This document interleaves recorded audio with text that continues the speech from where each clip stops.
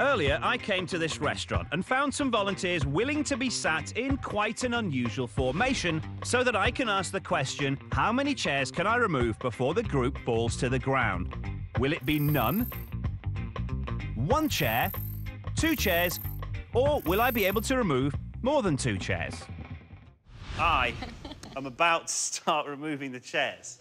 Right, you guys ready for this? Yeah. All right, OK, right. 3, 2, 1. Chair number 1. Yes! That is 1 chair down, and my volunteers are staying up. Let's move straight on to chair number 2. 3, 2, and a 1. Chair number 2. 2 chairs gone, and my quartet of diners are still off the deck. Chair number 3. You ready for chair number 3? 3, 2, 1. Chair number 3. That is 3 chairs removed, and despite a wobble or two, my foursome remain defiantly off the ground. Chair number 4. 3, 2, 1.